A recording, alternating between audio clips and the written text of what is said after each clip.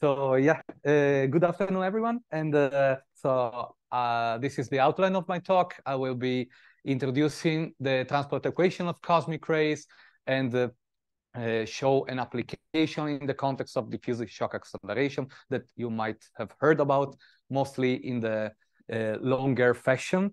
But today, oh, great. Okay, great. Thank you. Thank you.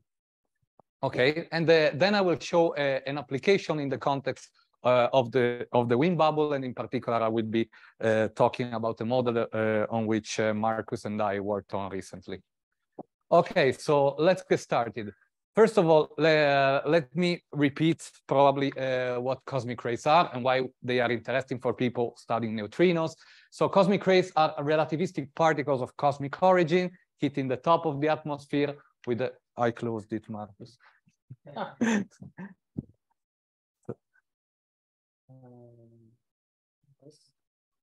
Okay, thanks. Hitting the top of the atmosphere with a very high rate. And they are, as you can see here from the spectrum, they are dominated by hadrons, namely protons. And this is why they are relevant for high energy neutrinos. And indeed, hadronic interactions of cosmic rays is the leading production mechanism of high energy neutrinos, namely those in this energy band in the overall neutrino spectrum that we observe. So now that we know this, how can we model cosmic rays in sources and in general?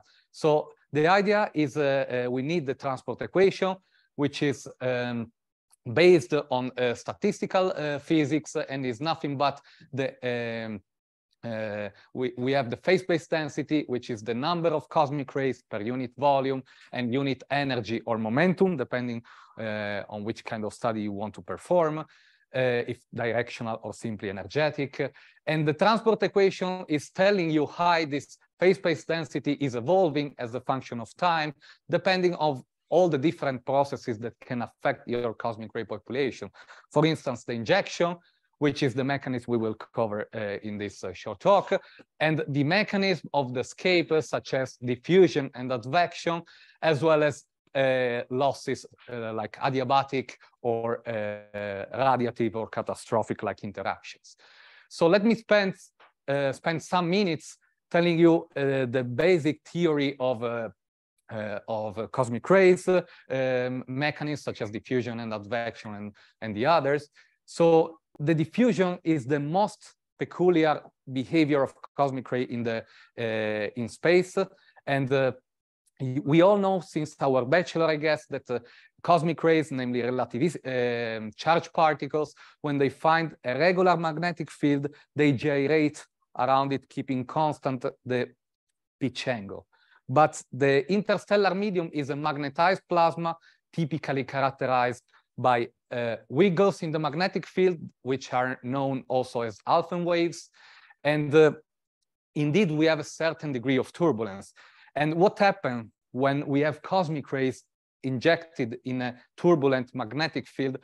If their energy is low, with low, I mean Larmor radius much smaller than the typical wavelength of this magnetic field wiggle, particles simply surf on top of the regular plus wave magnetic field. If their energy is way larger, namely Larmor radius way larger than the wavelength of this wave, they integrate out in a gyration all different waves. While if the Larmor radius is resonating with the wavelength of the magnetic field wiggle, what happens is that the pitch angle starts changing in time, and this is a resonant process. And this microscopic phenomenon is realized at macroscopic scale as a spatial diffusion, namely cosmic ray that starts moving along the magnetic field line will eventually start diffusing and might also come back on the same magnetic field line. So we parameterize this behavior with the diffusion coefficient, which has the unity of length square per second per time. And you can imagine this behavior like a drop of ink in the water and a spread of this ink. This is how cosmic rays behave in a magnetized plasma.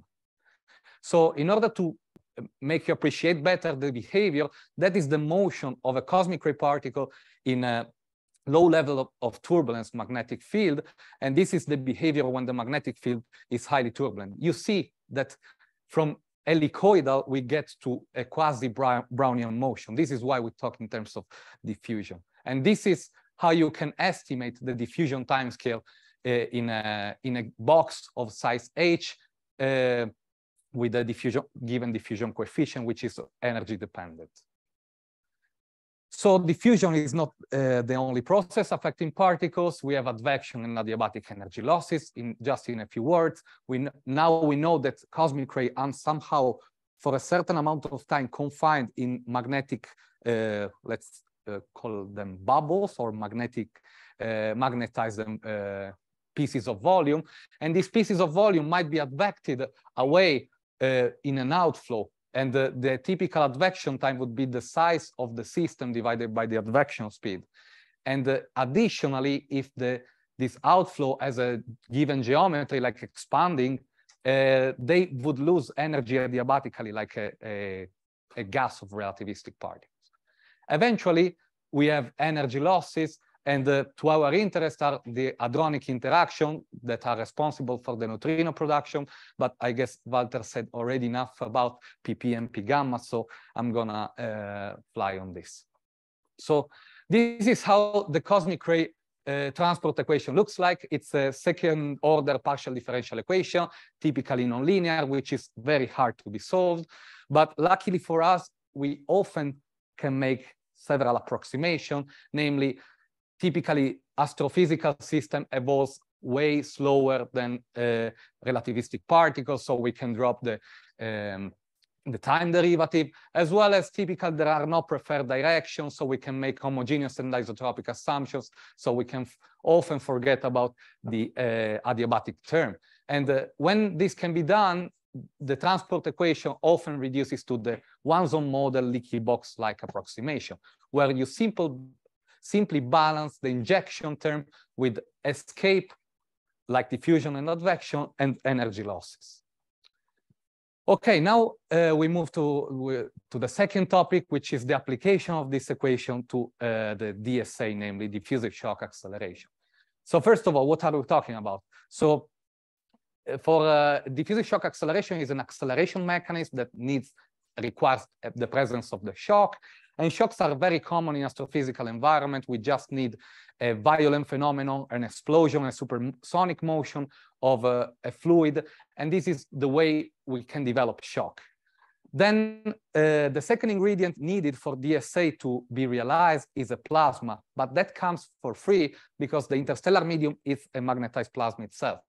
Therefore, cosmic ray acceleration mechanism is perhaps the most common first-order Fermi mechanism realized in nature, and this is why it's so popular. And qualitatively, it works in the following way. So we have particles. Now we know why they are confined in the shock region, because diffusion is confining particles in a box. We just put a shock in between the box, and for a certain amount of time, they will spread in this box and bouncing from one side to the other of the shock. And from Longuerre book, we know that each cycle from the fast cool wind upstream to the downstream and back, they gain a fraction of energy proportional to the shock speed. But now what I would like to do is to show you how we actually properly model diffusive shock acceleration. And I will do so showing how is a general calculation adopting the diffusive, the transport equation for DSA modeling. So here we have the undisturbed upstream region with the fast full wind. Here the shocked wind that is slowed down by a factor of 4. So we are assuming strong shock jump condition. And we are sitting here on the Earth at -infinity in this reference frame. So let me also assume that the system behaves stationarily, and we can neglect for the moment energy losses at the acceleration. And the equation we are left with is the following, where we can recognize injection, the advective term, the diffusive term, and the adiabatic term. So let me first mention some boundary condition. So far upstream, namely on Earth, where we are, we assume that the flux and the density of cosmic rays is negligible compared to what is at the shock. This is reasonable. And this translates to assuming that F and the left del Z at -infinity are both 0. Then we also assume that in the shocked environment, due to a dominant effect of diffusion, the phase space density is homogenized. And finally, we take the injection to be present at the shock location. Now, let me explain better this injection term. So first of all, we have N1 times U1. This is the flux of particles, density times velocity. And psi is simply an efficiency factor, which is telling us how many particles of this flux are actually injected in the DSA process. We have a normalization for the phase space density, and then we have a double delta product. The first one in Z is telling us that only at the shock location, namely Z equals 0, we have the injection. And the second one is a delta in momentum, which is telling us that only particles with the minimum energy such that they can actually jump from one side of the other of the shock are actually injected. And this consists in taking an energy that is typically on the high energy tail of the thermal Maxwellian of the plasma. This is why this delta approximation works, because as you can see, this function is steeply dropping. So, and what diffusive shock acceleration does is taking these particles in the high energy tail of the Maxwellian, and from thermal, it transforms them to non-thermal. And this phenomenon, just sketched here with some lines on paint, is actually observed and modeled by particle in cell simulation by a lot of researchers right now. And you see here from how a tail in the thermal Maxwellian gets to a power low energy distribution. Okay, now how we solve it technically. So we don't have to solve anything in the shocked plasma because we assume the phase space density homogenized. We will just solve the transport equation here at upstream infinity and up to the shock and integrating across the shock. So we first integrate the transport equation from -infinity to Z less than 0. So we are in the upstream region where Q is negligible. So because it's a delta in space at Z equals 0. And here the velocity is constant to U1. So also this term is 0. And then we are left with the advective term and the diffusive term, which are evaluated between -infinity and Z. But at -infinity, they are 0 by assumption because it's on Earth. And so we are left with this simple equation, which is nothing but a flux conservation in the upstream region, which has an exponential solution where Z, remember, is negative, so it's an exponential drop. And lambda d is the typical length of drop of this exponential, which is a very important physical parameter known as the diffusion length. So this is the radial behavior in the upstream region of the phase space density, while in the downstream we get constant function. So now we want the solution at the shock. We integrate from 0 minus to 0 plus, and we just notice that the velocity term can be written as an Heaviside theta, and the derivative of an Heaviside theta is the delta function. Therefore, this term will be relevant. The advective term is continuous, so it gives 0 when integrating in an infinitely small layer, while the diffusive term it's a total derivative, so we get only the downstream part because the upstream is 0 by assumption. The advective term reads like this, so it's the function evaluate p times the left LP evaluated at 0, and we have this, which is the derivative of the velocity term. And finally, we have the injection term evaluated at 0. So we apply now to the equation we are left with the flux conservation solution that we found in the upstream region. And this is the equation that we actually solved. So we now write this parameter S as 3 times U1 divided by U1 minus U2. So this equation can be easily rewritten in this way. And with a bit of algebra, we can recognize here a total derivative of the phase space density times the power law in momentum. And we are left with this kind of equation, which can be easily integrated and give us a result, as a result, a power law in momentum. So here, let me say some words on the solution. So we are having some coefficients in front, and then a power law in momentum of index minus S.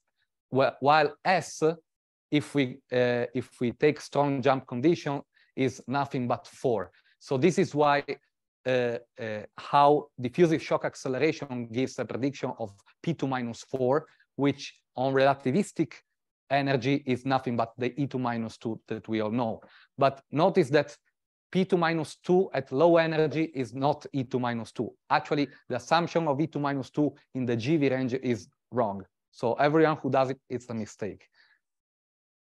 Okay, now an observation. We have a problem with this solution, because if you want to compute the energy density of cosmic rays accelerated at shocks, and you extend up to infinity, you will get a logarithmic divergence in the calculation of the energy density. And this can be solved only when you have, or when you impose, a maximum energy. But it's not easy to find self-consistently a mathematical expression of the maximum energy. And actually, the maximum energy can be obtained if we revise our boundary condition. For instance, we have two possibilities: whether our stationary assumptions was wrong, or the size of the system is finite. For the wind bubble, which are the system I'm interested in, it's actually the second that I will take into consideration. While for transient events like GRBs or so, or supernova remnant, typically it's the time dependence that matters. So how do we impose a finite size of the system? We simply assume that it exists a certain distance upstream at which particles, once they reach this location, they freely escape. So instead of considering a boundary condition at infinity, we impose a free escape boundary. And when we do so, we see that the diffusion, the particles with energy such that the diffusion length is equal to this Z star, this E star is nothing but the maximum energy. So, and this could be a possible exercise if you don't like the exercises that they have been given to you. So you could actually try to solve again the transport equation that I just presented, but now assuming a free escape boundary condition. And while doing so, you can derive that an expression, a mathematical expression of a high energy cutoff in the distribution function. Okay, so after this long discussion on DSA, I'll be introducing the astrophysical phenomenon on which we would like to apply it, which is the wind bubble. So wind bubbles or diverging flows are observed everywhere in astrophysics, and they are nothing but cavities excavated in the interstellar medium by a compact, constantly blowing source, producing a fast wind that is expanding with large, wide opening angle. These wind bubbles are characterized by this onion-like structure that I will describe in greater details from the next slide. But from the moment, I would like just to show you the main parameters of this system. And we have the terminal wind speed, which is the speed at which the wind is launched. We have the mass loss rate, namely the mass injected in form of wind by the central engine. We have the external density and the age that sets the size of the system at each epoch. So now structure and evolution. Let's assume that the source is starting blowing a constant wind speed U1 at the time t0, And that let's assume also that this wind is supersonic, therefore we will develop a forward shock launched in the interstellar medium. And at the same time, the collision with external material will lead to the formation of a reverse shock or wind termination shock. It has these two names, which is geometrically oriented towards the central engine. Namely, here is the upstream and here is the downstream, while for the forward shock, it's the opposite. It's expanding in this direction. Here is the upstream and here is the downstream. And the external matter is accumulated immediately behind the forward shock and is physically separated from the wind by the contact discontinuity. So these two shocks will expand with constant velocity in the so-called ejecta-dominated phase for a time t1, up at which the mass swept up becomes comparable with the mass of the wind itself. And when this happens, the system starts decelerating. And in order to understand why, it's very easy. It's just, you can imagine yourself driving the car. If you eat mosquitoes on your car, nothing happens. But if you eat another car, you experience a deceleration. So what happens to the shock is that they behave so similarly, like indicated, namely the wind termination shock decelerates faster than the forward shock during this deceleration phase. But while the forward shock is losing quickly acceleration efficiency, because what matters is the relative speed between the plasma and the shock, here the wind speed is very high because this shock soon becomes stalled, basically stuck in the reference frame of the source, and the wind arrives with very high velocity against it while cooling adiabatically. So Mach number is expected to be quite high. So this is why in our model, we assume that this is the upstream region, this is the downstream, and here we have the shock at ambient medium layer, which is highly dense and providing a lot of target material. Okay, now some scales and power. So I was mentioning that wind bubbles are observed everywhere in astrophysics. We have massive stars, we have stellar clusters, which are collection of massive stars. We have starbursts, which in turn are collection of star clusters. And we have AGN-driven winds, which are basically spherical winds launched by supermassive black holes. Typically, people know blazars and or BLAC, but this is the most typical feedback observed in active galaxies, namely spherical expanding wind. So you can estimate the maximum energy in the same way I was telling you before. So I won't lose a lot of time here. But what you can get here, I'm showing the energetic of the source and here the maximum energy. Here we have Wolf-Rayet stars, young massive star cluster, starburst galaxy, and AGN. And you can see that since their power is increasing, also the maximum energy they can achieve increases. And these kind of wind bubbles could populate the different energy ranges of the cosmic ray spectrum observed at Earth.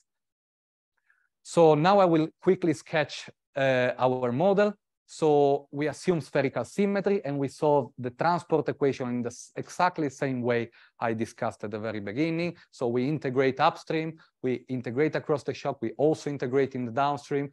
So we assume injection only at the wind termination shock. We follow the transport, and we assume a free escape boundary, and we compute the escaping flux at the forward shock. And we self-consistently consider PP interaction and P gamma interaction when there is a relevant photon field. And we apply this equation in the context of AGN-driven wind bubbles, and which are also known when the speed is as high as a sizable fraction of the speed of light as ultra-fast outflows. This kind of wind have been observed in the X-rays, like iron, highly ionized iron light shifts, and they are with wide opening angle, and they are quite powerful. And we solve that equation, the same transport equation I've discussed for the whole talk, and we get a nice solution. So here is the radial distribution of particles I already discussed, and here is the spectrum of accelerating particles at the shock, which is flat like DSA is predicting in E squared f of E. We get a maximum energy around EEVs for this kind of outflows, and nothing. We basically suggest that this kind of object are EEV accelerators, namely they could possibly populate the region of the highest energy of the cosmic ray spectrum.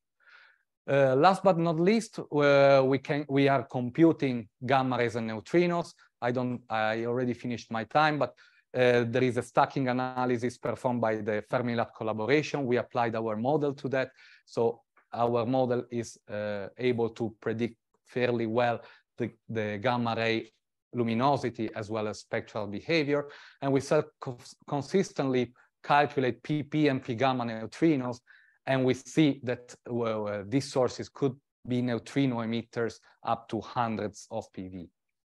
Okay, so this is my take-home message. So I hope I convinced you that diffusive shock acceleration is an evergreen everywhere realized in astrophysical environment, that wind bubbles at all scales from star to galaxy to AGN to starburst are promising site for diffusive shock acceleration, that we have multi-messenger radiation coming from these objects, and that now you know that UFOs are not only aliens, but also ultra-fast outflows in AGN, and they could possibly be EEV accelerators. So with this, I thank you.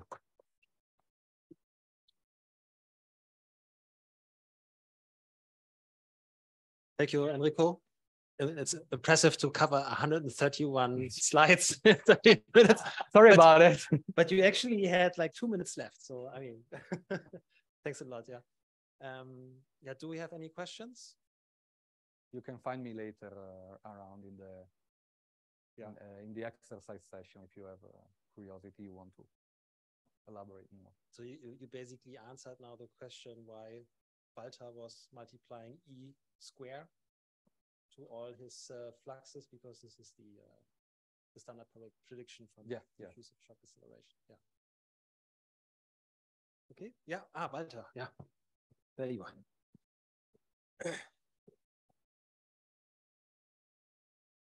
Yeah, so thanks for the talk. We really understood, I think, a lot which we didn't understand before. So for the upstream and downstream escape and so on, and the geometry, we were a little bit confused at some point. So you're considering upstream escape only, right? So the observer has to be sitting upstream, which would be in your model regarding the forward shock. You would be sitting upstream. Are you talking about the initial calculation or my model? Your model at the end. I mean, so this will be like at the end. There was, as far as I understand, like upstream escape, which was like kind of delta shaped, which I also saw, I think, for GRB models in the past, like a Globus et al. Or so, they had this for relativistic shocks assumed, like a similar term. But is there also something like a downstream escape in this kind of model, or did you just neglect that, or didn't you look into that, or is it normally, do you think that there's nothing which could escape like downstream?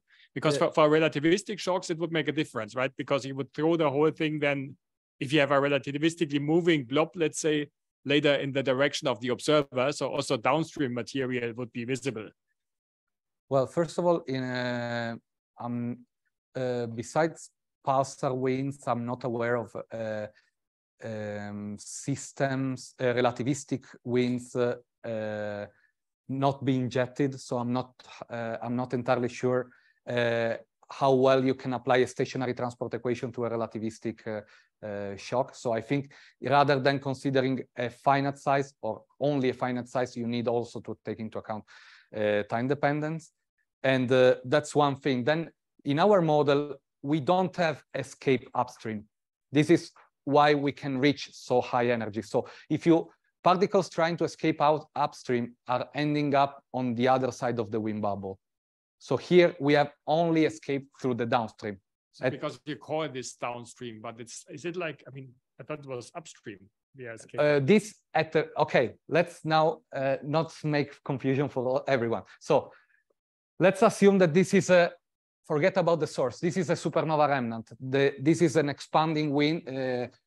This is called reverse shock. This is the forward shock. Acceleration is happening at the forward shock, and particles are escaping upstream. They are confined here due to streaming instabilities. They are exciting the magnetic field, and This is the mechanism confining particles in supernova remnant. Now we are in a wind bubble. Wind bubble is totally different. We are the forward shock is very slow late time. So here acceleration is basically irrelevant. The relevant acceleration is taking place at the wind termination shock, which is not coming back because it is sustained by the run pressure of the wind, and it's basically stalled. And here particles are accelerating, and when they reach enough high energy, they are trying to diffuse against the wind, but they eventually will end up coming back to the wind termination shock. And the only way they can escape is through the downstream. So they need to traverse the whole shocked region to be able to escape from the system.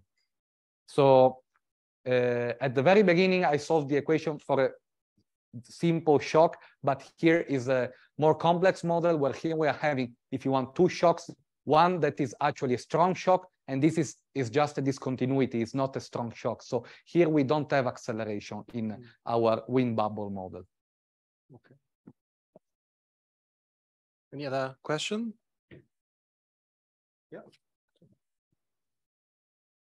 So I'm curious about your injection term. So the skew, basically. What are you assuming for it in your model? Is it coming from a uniform density of potentially acceleratable particles present in your medium, or?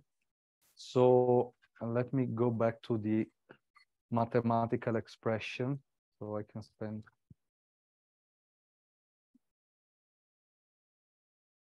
Okay, here we have. So this is always the, when you are assuming a fresh injection, it means that you are picking up particles from the thermal plasma and you are injecting them in the acceleration process. So you have a density of particles in the medium, which is not constant. So the density of a wind scales like m dot divided by r squared. So it's radial dependent in a spherically expanding bubble. It's actually m dot 4 pi r squared u.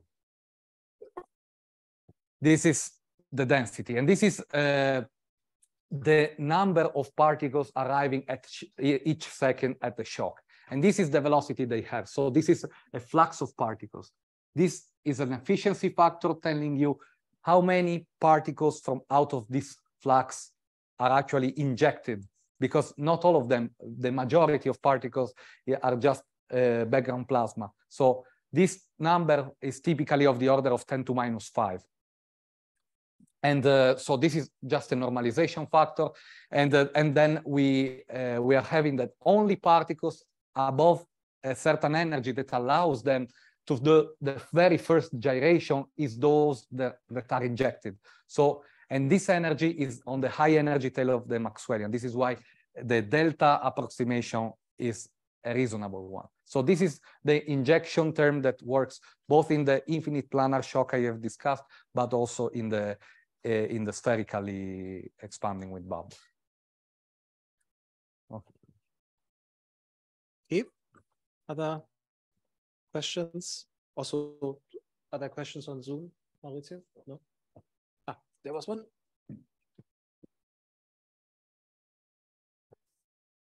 Hi.